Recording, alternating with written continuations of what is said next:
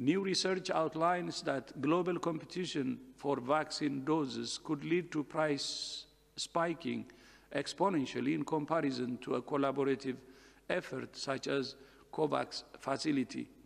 It would also lead to a prolonged pandemic, as only a small number of countries would get most of the supply. Vaccine nationalism only helps the virus. The world has so far invested $12 trillion in keeping economies moving. Investing in the COVAX facility is the fastest way to end this pandemic and ensure a sustainable economic recovery.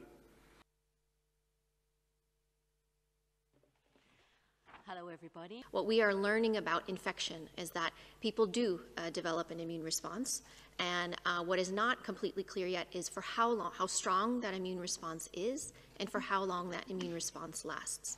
There's very good data coming out from research studies which are being conducted all over the world that are looking at this immune response for people who have had a mild infection, people who have had asymptomatic infection, people who have had severe infection. And we're seeing that they do develop an immune response, and most people do. And so what we understand from the press release is that this may be an example of reinfection. Do you want me to take that? Dr. Sumia? We have started discussions now with the authorities in Russia to learn more about the vaccine candidate, and we've requested for the data on efficacy and safety.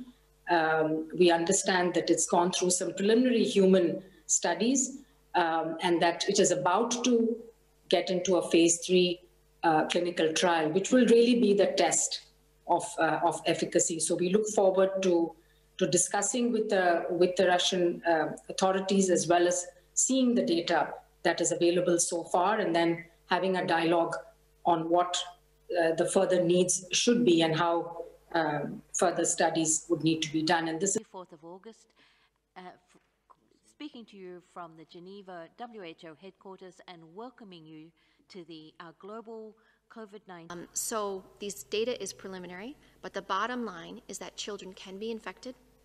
Most children have mild disease, although some children can have serious disease and some children can die.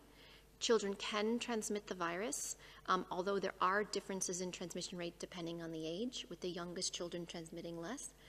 And these are studies that are ongoing.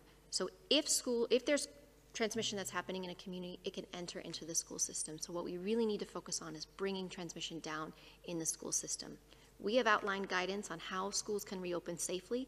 Everyone agrees how important it is that schools are operating safely, and we've outlined how that can be done in terms of physical distancing and hand hygiene stations, respiratory etiquette, the potential use of masks by either the workers or the children themselves.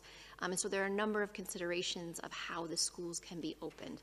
But again, we really need to focus on reducing transmission in the community first. Press conference today. Today we're going to have a